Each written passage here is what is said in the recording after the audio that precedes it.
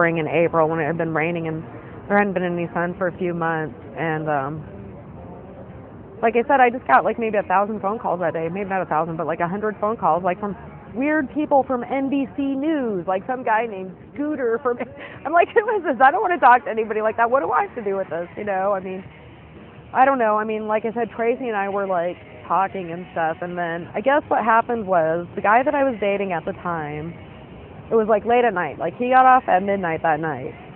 And so we went and we got all these white lilies and we took him down to the house and we put this candle and all these flowers out there like next to the place where he committed suicide. Because at that point in the evening, like people had realized it was him. You know, like during the day there was like a question as to who it was up until like mid-afternoon, and then they found out it was like really him.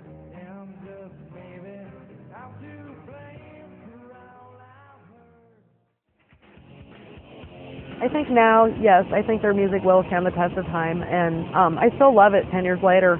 And a lot of the other bands from that time I never listen to anymore.